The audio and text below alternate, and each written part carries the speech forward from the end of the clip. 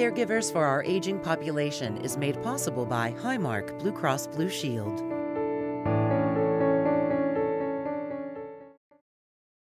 For more than 75 years, Highmark Blue Cross Blue Shield has been committed to creating stronger, healthier communities through corporate grants, sponsorships, and program support.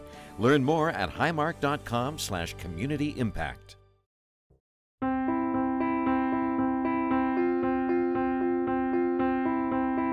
We've got 2.2 million Pennsylvanians right now who are over the age of 65. As the number of seniors rises dramatically, there is tremendous growth as the baby boomers age and we live longer and longer. People have serious questions about who will take care of us as we age. We have a system that's not really geared for helping older adults move across care settings. Care settings in hospitals, nursing facilities, and more often at home. We use the living room. You're okay. I'm just wiping your mouth. As a caregiver, you're actually being sent home, asking to take care of injections, caring for wounds, take care of intravenous fluids with little or no training. So how will families get that training? Pennsylvania has passed the CARE Act to address some challenges, but how will it work? Who will it help? Home care is going to be one of the top 2 or 3 most talked about topics over the next 5 years. Talked about from the highest levels of government and talked about at community centers like this. Take me out to the ball game. Where innovative programs are helping older people and their caregivers. For the caregivers, I think a lot of it was being able to relax, being able to share in a musical experience.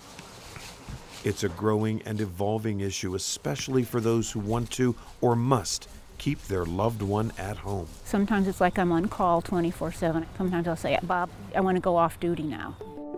She's dead. 3 of us, of my siblings, wanted him to be home, so we knew that he was getting the care that he needed, and then most importantly, loved. Balancing all of that is a challenge. Love, obligation, stress, finances, worries that will likely affect all of us. It is about 100% chance that everyone will be a caregiver at some point in their lives.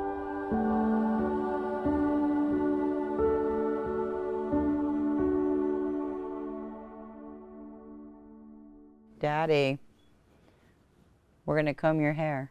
Jody Houston is a caregiver.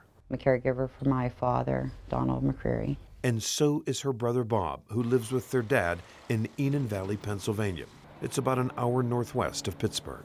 It would be very hard for one person to do this all the time. She's dead. Despite the constant care their father needs, Jody and Bob hold on to many precious memories of their dad when he was younger. The once vibrant, fun, and hard-working man drove coal mine trucks for a living. Now, he's 86 years old and doesn't leave this room. He's been bedridden for 5 years. He went into the hospital from pneumonia and a urinary tract infection, and when he came home, he couldn't walk. On top of that, he's in the end stages of Alzheimer's disease, and like many children of aging parents, Jody saw that coming. He came up to visit me, and it was 3 hours taking him to get there. He had forgotten his way there, and then it just became more and more a forgetfulness, and then eventually he didn't remember our names. He just remembered our faces, and then he just quit talking one day. Next came the decision about where Donald McCreary would live the rest of his life. The family turned this living space into a makeshift hospital room. But we just have supplies. We bought wedges, anything that he could possibly use, we have bought for him. Want some more? Jody's family considered a skilled care facility, but they worried not just about the level of care, but about the cost. For a good nursing home in this area, it's about $10,000 a month. 3 of us, of my siblings, wanted him to be home, so we knew that he was getting the care that he needed, knew that he was being fed, changed, and then most importantly loved, because you know there's a lot of us that come to visit a lot and spend time with him. This family is among millions of Americans who have opted to keep aging or dying loved ones in their own care. In fact, 80% of people who need care have either stayed in their own home or moved in with a family member.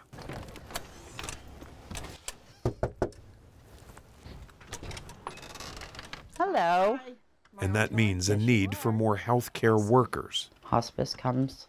We have a bath aide that comes 3 days a week, and then we have a RN that comes 2 days a week. 1.3 million jobs in the home health care field are projected through the year 2020, an increase of nearly 70%. Hey, buddy.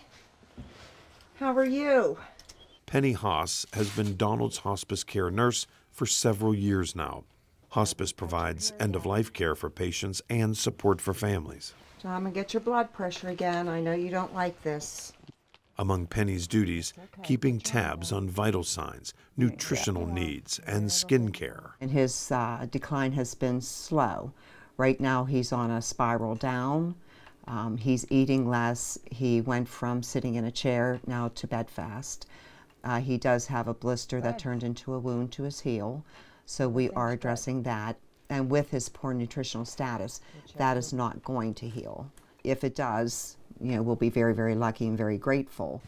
Because she's not there every day, part of Penny's job is to teach families how to care for their loved ones. We educate, we encourage the family to do the dressings. We're not here 7 days a week, 24 hours a day. So we want to make sure with educating the family on how to use our bed supplies, depends, pull-ups, wipes, reposition a patient without hurting themselves. All those things play into caring for the patient. We just love her. She's wonderful. She comes in here and she's so good with my dad. She is like our family. Jody and Bob have plenty to do too, making sure every shift is covered, changing dressings, and keeping their dad clean. We have a schedule every day. We keep track of what time we give him medicine, when he has had something to drink, if he's eaten, if he's, went to the restroom. We keep track of everything, so it's a routine. Donald McCreary's family is determined to give him the best care possible. Still, the reality of caregiving can sometimes be daunting. There's always somebody who has to keep an eye on him in case he needs changed, or, he would start coughing and, or vomiting or something. Yeah, it does get to be so emotionally draining on you watching everything decline. So the biggest satisfaction I get is I know he's being truly taken care of.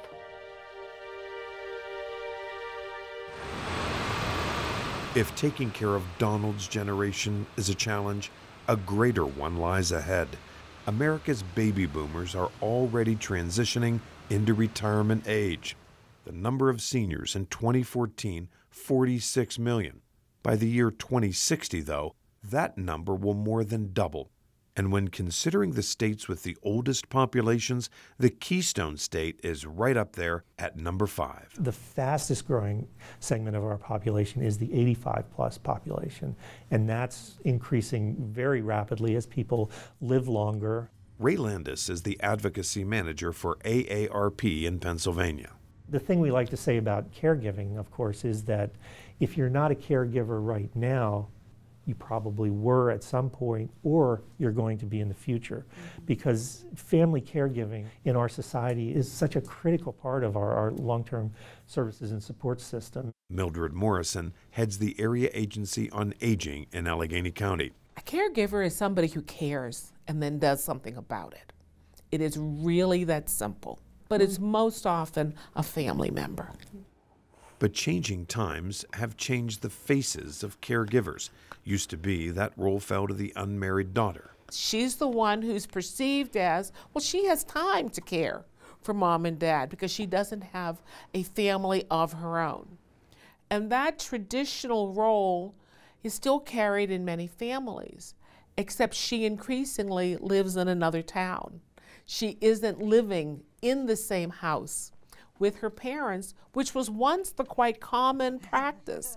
And it's that changing role in lifestyles of women has greatly affected who becomes a caregiver, who else needs to step up And sometimes it's now a shared responsibility among many relatives as opposed to just one person. That's the basic arrangement Jody has with her brother Bob and other family members.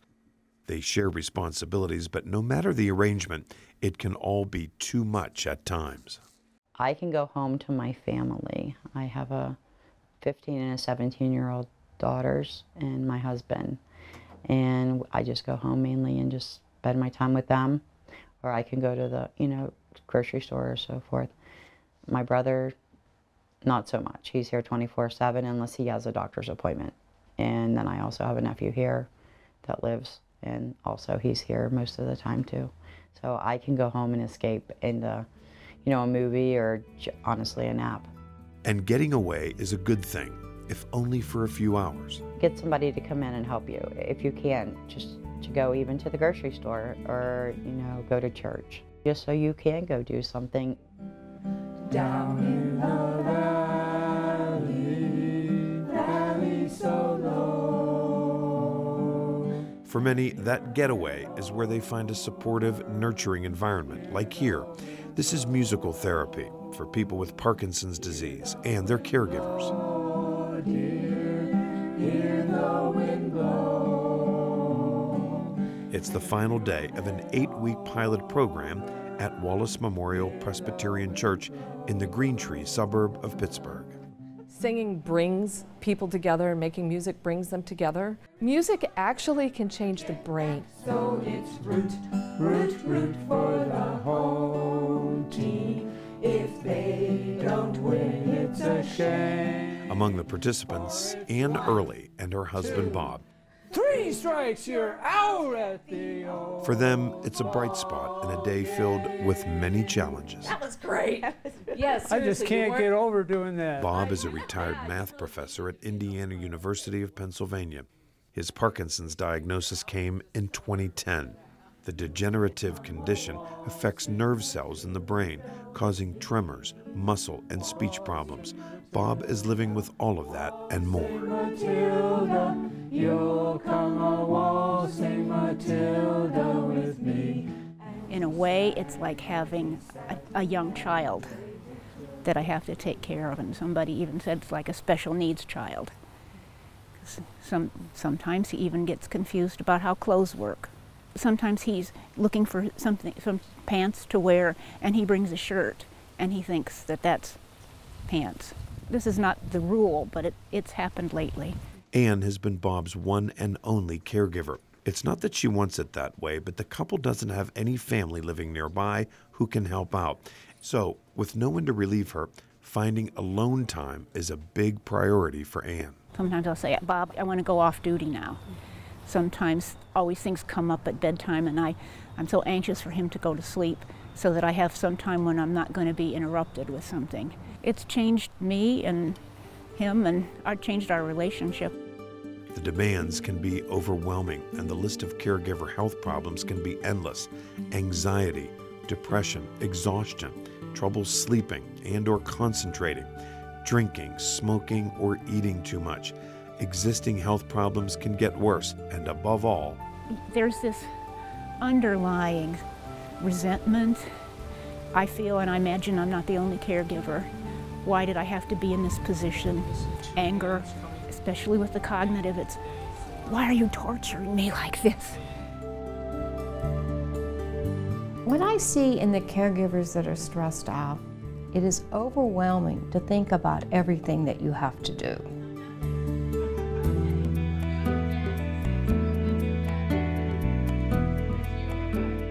Dr. Judith Black is a geriatrician who also volunteers her time at the state and national level to improve care for seniors. First, as a caregiver, you have to step back and get help. And that's not easy because there's not one door you go through and you get all the help. Second, you have to take time for yourself. And how do you do that when you're so overwhelmed? Let's go, come on.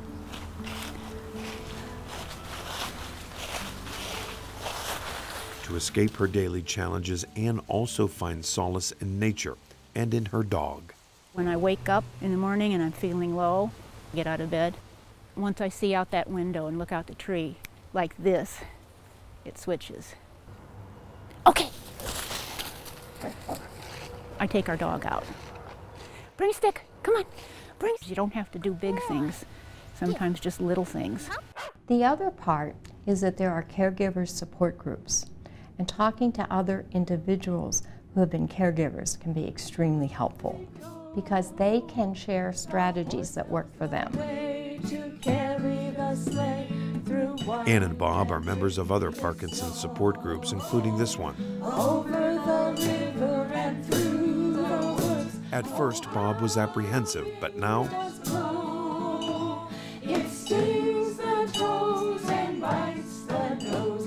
he's singing, he gets a drum and he'll fool around and be somewhat of a smart aleck.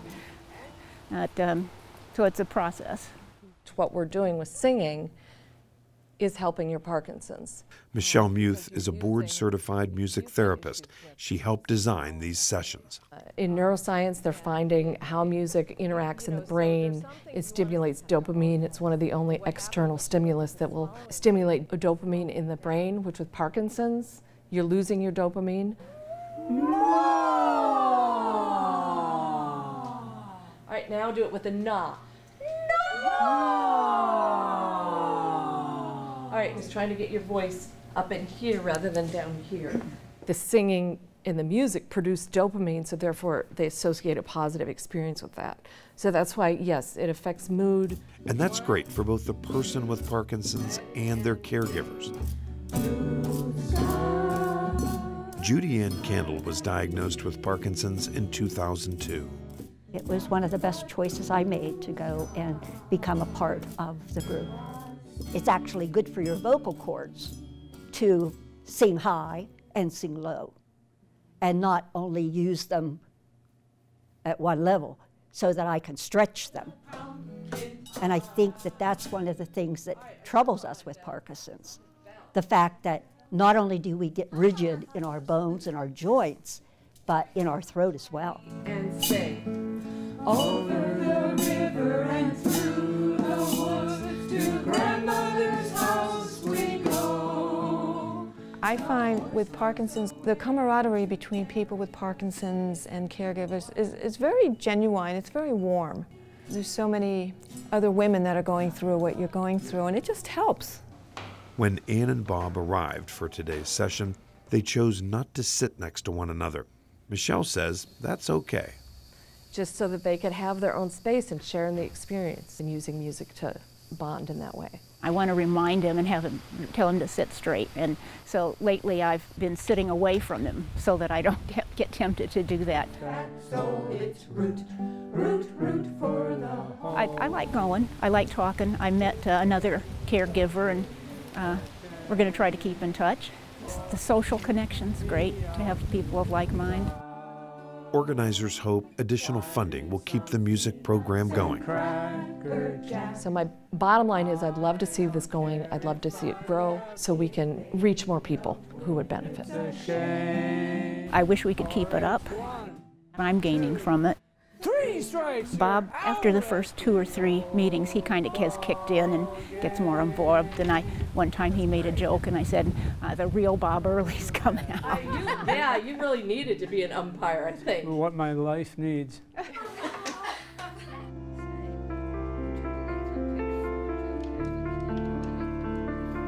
Some programs help caregivers emotionally, but what about financially? Family caregivers spend about 20% of their annual income providing care for a loved one.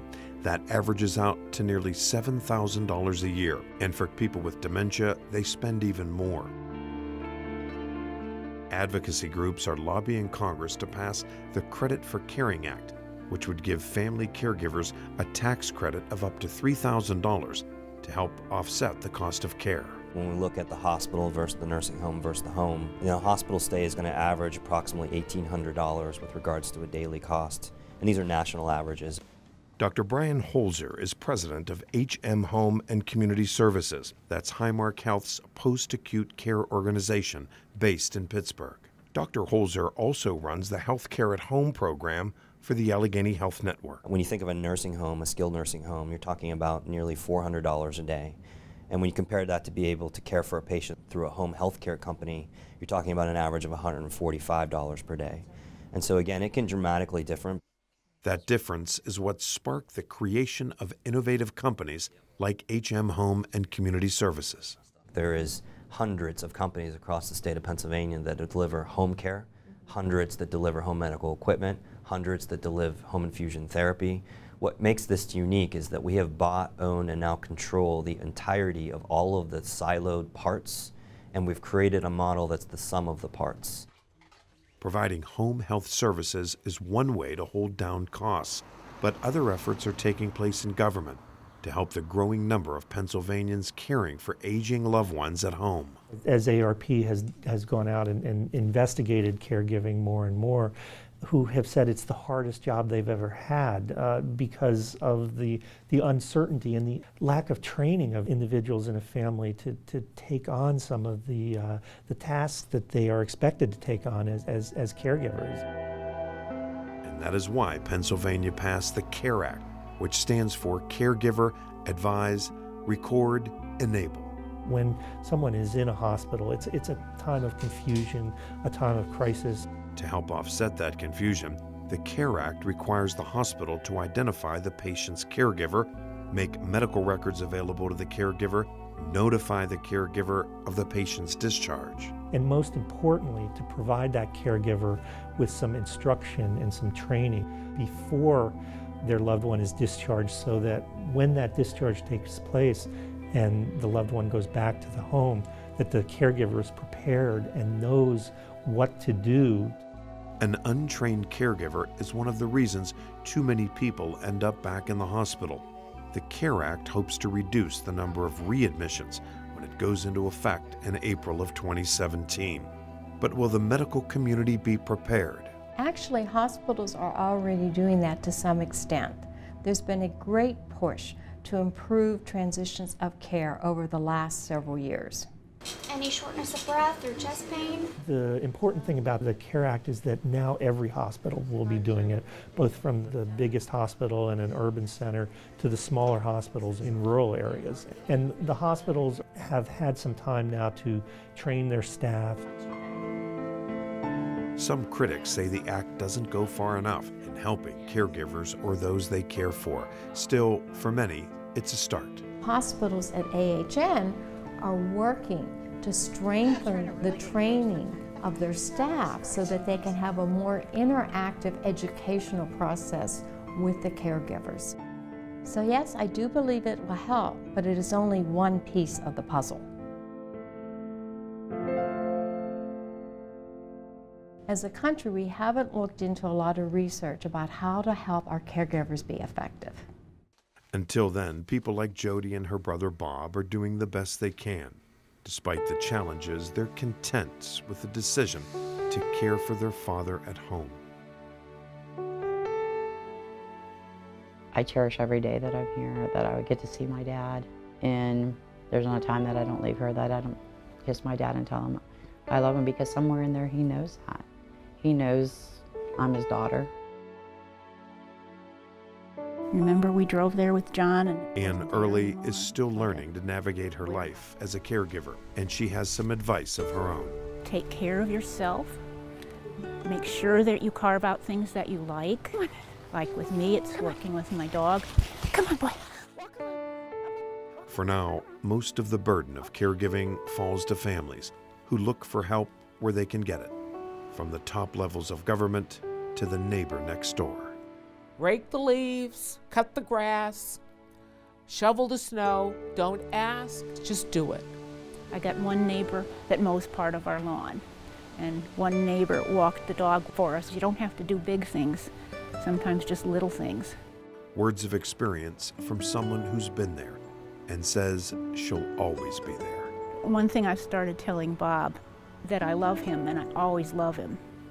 And sometimes I don't feel like it. And that's okay, you know, you don't have to realize you love somebody all the time. And I tell him, I'm not going anywhere. I'm always going to be here. And sometimes I'll get mad. That doesn't mean I don't love you. I always love you.